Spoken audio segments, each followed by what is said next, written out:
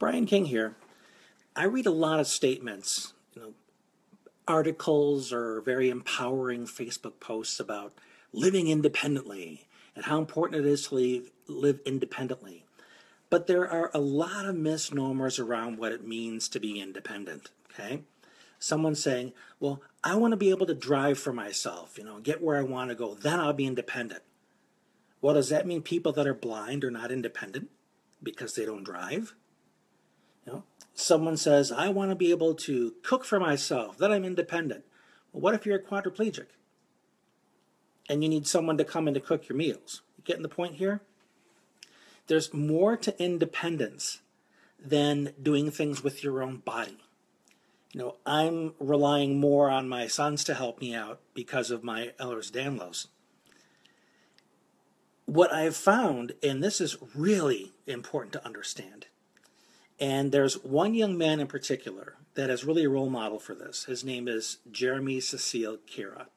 He's the son of one of my mentors, Chantel Cecile Kira, who is a prolific author in the autism realm. Jeremy is profoundly impacted by autism. He's nonverbal. He has a lot of these stereotypical gestures of autism. He does a lot of rocking, a lot of stimming. He's also a very talented abstract artist. Jeremy has his own apartment, but he has a 24-hour rotating staff.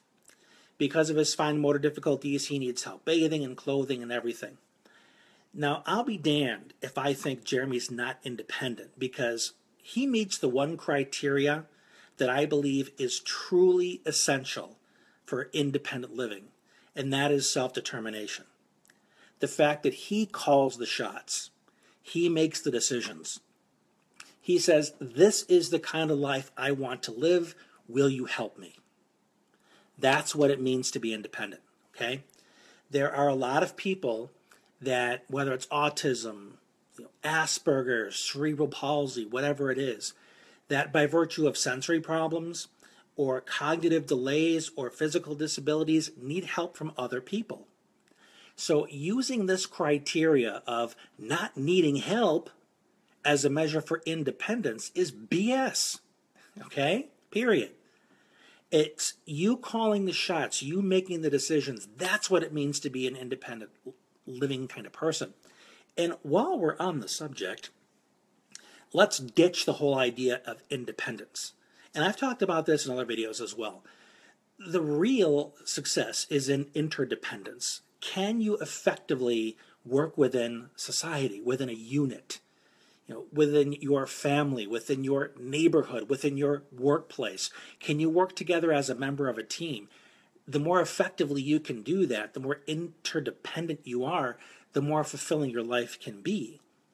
But it begins with you knowing what you want, being able to communicate what you want, and rally people around that. Being a self-determined human being is the measure of independence or interdependence. So I want you to think about that, because it's so critical for people with challenges. Because the system that we are being raised in, the public school system, they're always pushing that BS down our throats. Did you do it on your own? Did you do it yourself first? Well, go back and try it yourself before you ask me for help. That really drives home that idea that if you need help, you're screwing up. What a steaming pile of BS, as I've said a couple times. It's being able to decide what you want, who you need help from, so on, take action on those decisions, or recruit other people to help you take action on those decisions. We've got to get past this nonsense that working alone is the measure of success, because it never was, it never will be. I hope this has been helpful. If so, pass it along. Brian King here. We'll talk again soon.